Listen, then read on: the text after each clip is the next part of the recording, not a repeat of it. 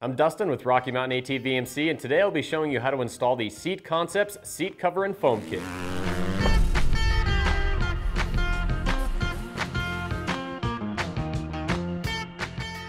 Adding an aftermarket seat is a must-have for most all of our adventure bikes here at Rocky Mountain. Now, seat comfort is very important, especially if you're going to be putting down some serious miles. Now, the people over at Seat Concepts know and understand this very well, and to help you have a more comfortable ride, they have come out with the seat cover and foam kit.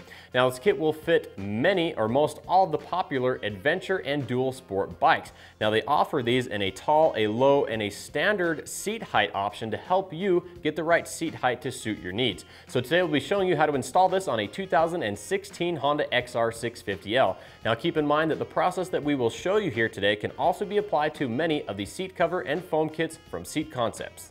To do this job, we're just going to need a few basic hand tools. You will want to have some contact cleaner, spray adhesive, sandpaper, staple gun, pliers, flathead screwdriver, scissors, and some safety glasses.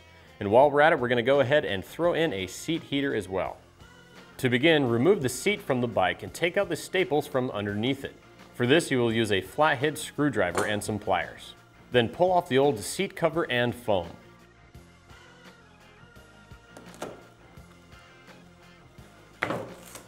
Next, we need to clean the seat base with soapy water or some contact cleaner, then allow it to completely dry.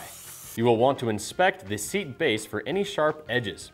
If any sharp edges are present, you will want to sand them down with some light sandpaper.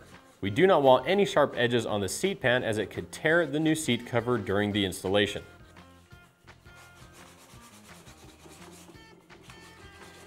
Using the spray adhesive, spray the seat pan to adhere the foam to the seat pan, then carefully line and install the seat foam onto the seat pan.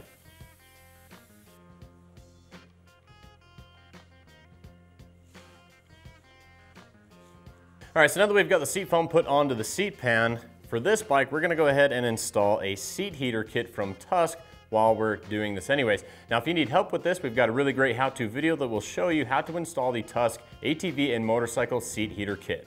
The kit does come with an optional water barrier, and it is recommended that you install it with the foam cover for use in wet environments.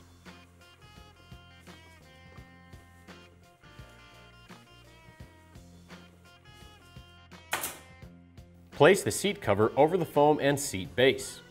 Center the cover front to rear and side to side.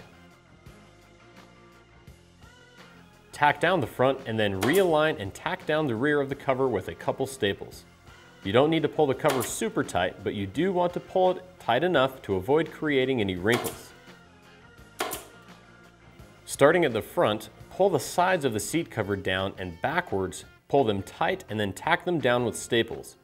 Work your way to the back of the seat pan. You will want to alternate from side to side when doing so.